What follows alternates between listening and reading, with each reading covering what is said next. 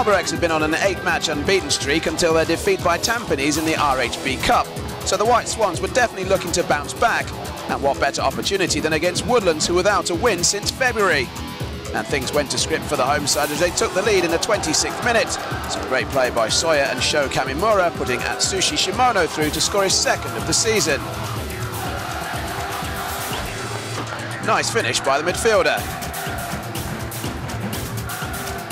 It was all one-way traffic for the White Swans, but they had to wait until the 51st minute to double their lead. Kunihiro Yamashita get on the end of this free kick. Keeper Ahmed Al-Haq flying out in an attempt to smother the incoming ball, but the defender managing to get the better of him. A very comfortable 2-0 victory for Albirex that shoots them to the top of the table. Woodlands, with barely a shot on goal all night, also received a $500 fine for receiving 5 yellow cards in a single match.